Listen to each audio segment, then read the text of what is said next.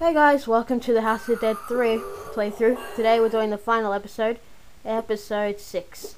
Today we're doing the last thing we can do in this playthrough, time attack. So let's get right to it.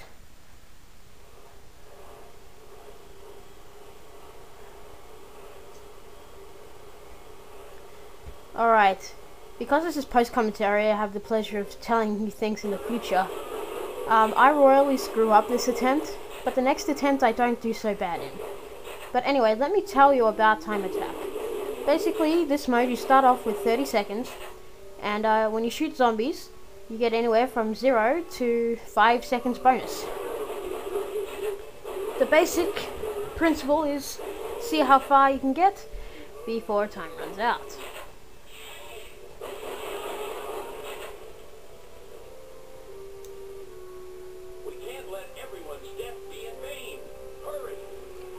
But yeah, like I said, I screw up this attempt, but the next attempt I do a bit better. But yeah, see how I'm getting like 1 second for these guys? You'll see later on I'm getting like 5 seconds and stuff. The twin shot that you can get early on in the elevator that I keep trying for, that gets you a definite 5 seconds. At least it does when I do it. But yeah. Twin shots, baby. Oh, that was a nice 3 seconds. Let's see. Take them out, nice and easy. Okay, maybe not so nice and easy. Now, the bullet range and power is somewhere between arcade mode and extreme mode. It's not as easy as arcade mode, and it's not as hard as extreme mode. Somewhere in the middle. Alright. We found it. Oh, the end. He died.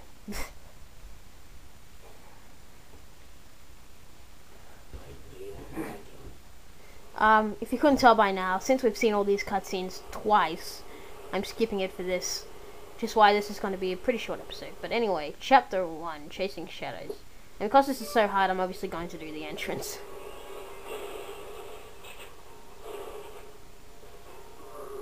Alright. Oh. Anyway, while I'm doing this, new stuff to do with my channel. It's not really to do with my channel or anything like that, but I got new headphones, better headphones than the last ones I got. And basically I can hear what's happening a bit better, so I won't be taking a stab in the dark when it comes to sounds and music and stuff. And also, my camera has been freezing a lot. This seemed to happen a lot in early 2010 when I would do my old playthroughs on Glitchman 642. Anyway, this bonus event here will give you more time if you do it right. But I didn't. But yeah, this camera freezing thing happened. It was just a phase. It did it less often as it went through. But now it's come back again. More annoying than ever. Oh, time up, really. Well, I got a B for Chapter 0 and an E for Chapter 1. Average kill distance, 16 meters. Either you have amazing skill or you're just a coward. Well, either way, you're not letting my zombies get within 16 meters of you, most of the time. Game over. Dead. Anyway, there's the game over screen that we actually haven't seen at this point.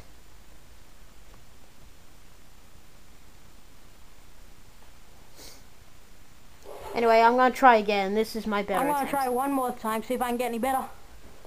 If you couldn't hear the live commentary, I just explained that. But yeah, with the camera freezing, there is a good thing. I'll be paying more attention to the editing because I've had to sort of hit the play button on the camera before I hit the play button on the Windows media player, which means I'll be spending a little more time in editing, which means that the sound, the video and my commentary will be more in sync now than it used to be before. So That's good. Some of you might not even notice a change, but those who are meticulous will. I'll also be less likely to be losing any audio like I did for the last part of this playthrough. Sorry about that. And there won't be a lot of audio screw-ups like my PokePark episode 26, where the commentary was out of order for like almost the entire thing. Twin shot, plus 5 seconds. Look at that, I got 37 seconds now. This is much better than my other attempt.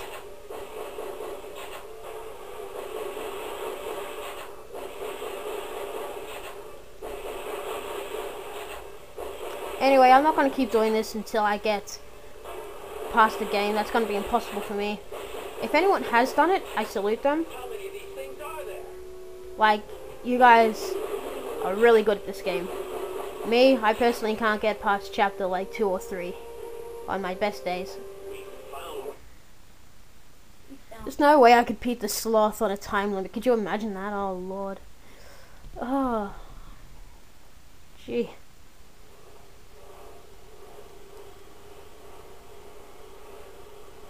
Chapter 1, Chasing Shadows. Alright, going back to the entrance. Let's see if I can actually do it now. Oh yeah. Look at my time, 51 seconds. Much nicer. Oh yeah, and if you shoot the background zombies that aren't mandatory, you get a bonus second. So I would recommend doing that.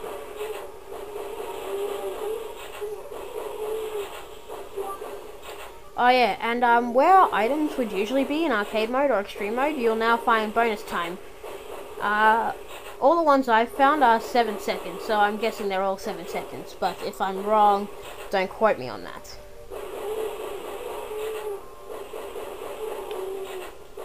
Damn, Sumo, you have like 15 bullets in you.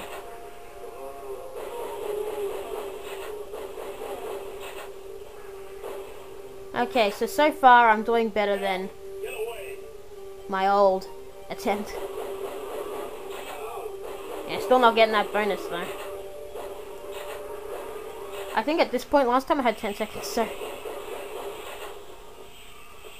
The bad thing is these vultures only give you 1 second each, and they take about 5 seconds each to kill.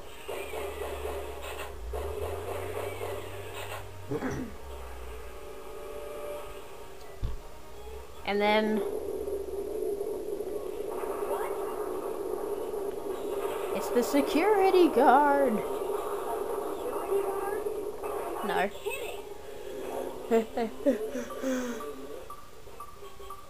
Attack its weak point for massive damage. Oh yeah, and when you get hit, you actually lose time instead of life. That's why you don't have a life meter. I should have mentioned that. You don't have a life meter because, yeah, you lose time when you get hit. But every time you take out that orange bar of the zombie's health, each wave of the zombie's boss, you gain 10 seconds. So that's okay. It takes like 6-7 seconds to take them out, and you get 10 seconds for doing it. And there's a bonus 7 seconds. I'm pretty sure I'm going to finish this chapter, but I don't know if I'm going to finish the next chapter. Probably not.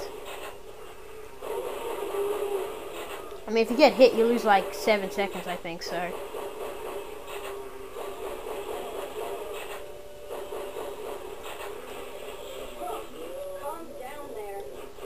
Nice effect on the glass, I have to say.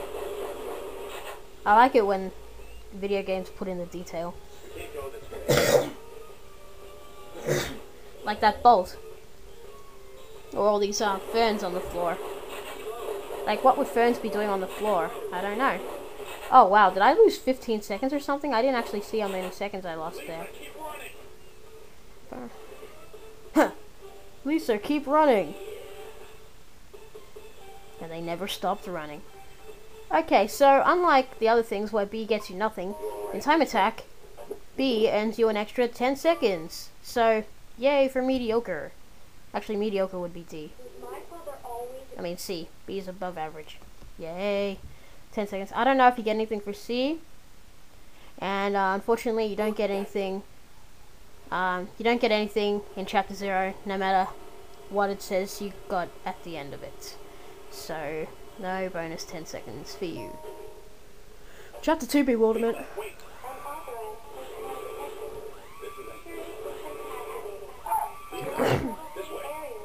Apparently I didn't turn this cutscene off. Over there.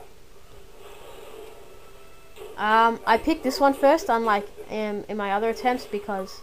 Not my other attempts, my arcade mode and extreme mode thing, because security guard is probably the fastest and easiest to take out, and you get 10 seconds each time you take him out. With the plant, I'm not sure how that system would work, and with the sloth, I would lose instantly. Which is why, if I actually ever got to chapter 4, that would always be chapter 4 for me. But I don't think I even get to chapter 3 in this attempt, sorry. Even though it looks like I'm doing good, I'm not. I mean, I am, but I won't be for long. That's what I'm trying to get at. Time, yes. 7 seconds. And see what I mean? It's only 7 seconds, so I highly doubt the fact that there's anything more or less than 7 seconds out there. Anyway, in Time Attack, there's another thing. They actually give you a couple of extra zombies throughout areas where there wouldn't be many zombies. Because if you're just going past the like 5-second path and there's like one zombie and you get 1 second, you just wasted like 4 seconds. And if there's a few of those, you lose time fast. So they've added a few zombies so you can actually get some more time, which I think was a great idea on the programmer's part. Ah, yeah, 7 seconds you lose, and those guys are probably going to lose me all my time. I mean, they wouldn't usually, but I don't know. Bonus second, bonus second, bonus second, and then we lost like 7 of them. Now I'm not doing so good. No! Oh, that's bad. I've got like 10 seconds now.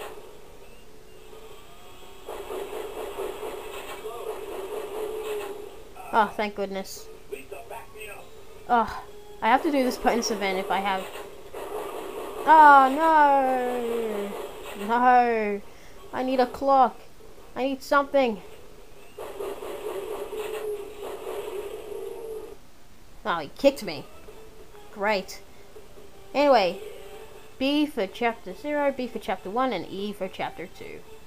Average kill time, 1.89 seconds. Have you been using a Gatling gun? You're only taking 1.8 seconds to kill my zombies. Or do you have something against my poor zombies?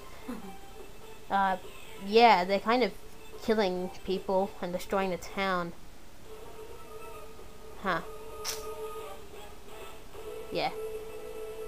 But anyway, average shooting time was pretty good. It's just the fact that they hit me. I lost about 21 seconds due to hits, and that extra 21 seconds could have taken me the distance. I love how they call the end where you're fighting the security guard the security check. Anyway, that's it. That is the House of the Dead 3 playthrough. Now, I'm going to show you tutorial movies. Last time I did this in the House of the Dead 2, it didn't turn out so well. So, I'm going to try with this movie instead of the last movie I tried. So sit back and enjoy.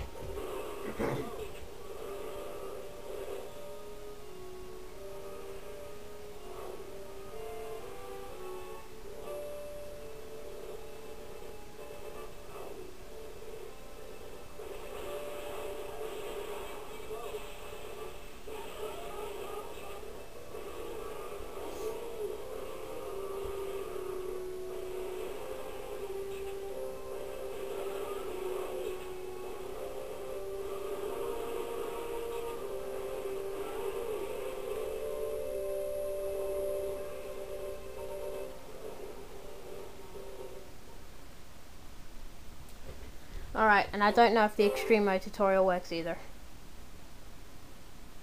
No. It does not. Yeah, no. Alright, well, one tutorial movie worked, and that's better than the House of the Dead 2 playthrough. And on that note, I end. Anyway, I will see you guys on my next playthrough, playthrough 7, Plants vs. Zombies. Will technically be my 4th playthrough rebuild, but I'm not doing these in order. So the next one's actually playthrough 7, Plants vs. Zombies. Anyway, I hope you've enjoyed. This has been a nice playthrough, a nice short one to take a break from that big PokePark Wii project. Yeah, back on to my next big project, Plants vs Zombies. That's going to be quite a few episodes, so it's nice to do one of these short ones once in a while. I had more fun doing this playthrough than I thought I would originally. I thought this would be a bad playthrough for me, but it actually turned out quite well. I'm happy with how it turned out, and yeah, that's about it. See you guys. I hope you had a great time watching. I hope you'll comment, rate, subscribe, and yeah, see you guys later.